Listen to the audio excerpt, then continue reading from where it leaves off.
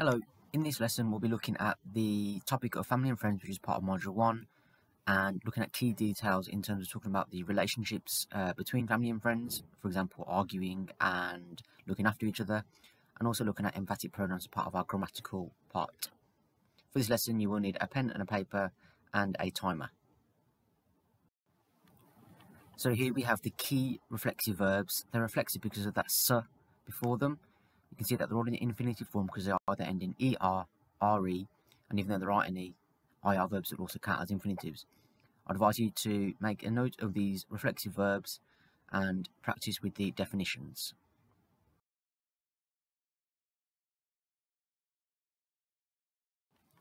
And these are the emphatic pronouns. These go after the reflexive verbs. For example, when you want to talk about who you are using as a designated person. For example, you could talk about with me, or with you, or with him or her. Please pay attention to the prefixes. For example, when talking about me, as in moi, you use avec, whereas when you're talking about us, which is nous, you say à. Here we have a text. This is in more detail on the next slide, or slide 6 if you're looking at the PowerPoint.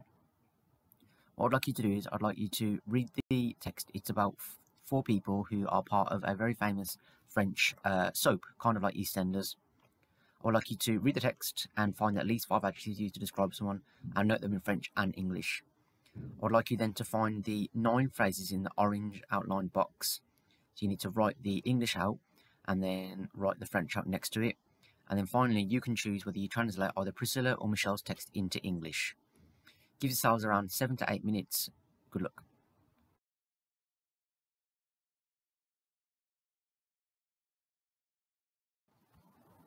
Again, working with the same text, I would like you then to look at the statements in the green box, which are in French, and I want you to tell me who said that. So all you need to do is write down the number of the phrase and the name of the person. I would then like you to look at the orange box at the bottom of this slide and talk about yourself. So you need to work out the phrases and then add in people or adjectives or whatever details you need to apply according to the gap. And then finally, I would like you to translate that phrase in the red outline box into French.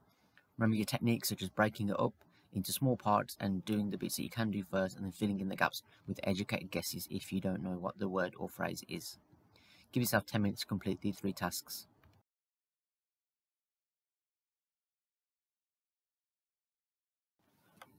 We're going to continue with the family aspect, and this time we're going to look at The Simpsons. So in terms of your text, it's on the previous slide, slide 7, which is in the PowerPoint, or you can just scroll back on the video. What you need to do is start with the green box. So you need to write out the phrase and discuss whether it is true or false according to the text. You then need to look at the orange box and find those phrases. So write out the English and then equals and the French. I would then like you to find any use of a negative structure. So for example with "ne" in it, and translate them. And then finally I would like to think of your own type of TV show and think of descriptions about those characters. Give yourselves 10 minutes to complete this task. Good luck. For your final task, I would like you to invent a new family for a soap of your choice or a brand new soap or TV show. For this, you must have 3 members of the family and describe them. I want you to describe them physically and personally using previously learnt language, but also describe their relationships between others and other people. So you'll need to include the reflexive verbs that we've been looking at previously, the different subject pronouns and emphatic pronouns, and then try to challenge yourself by using emphatic pronouns, possessive adjectives, and even incorporating different tenses, for example, how they used to get on with other people.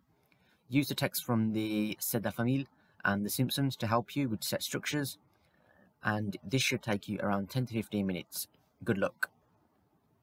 You can also use the vocab on the next slide, or slide 10 if you're looking at the PowerPoint, to provide you with some sentence starters and a small writing frame. After this, this is the end of the lesson, so please make sure you've uploaded all your work onto class charts. Thank you. The next slide will show you what you should have uploaded.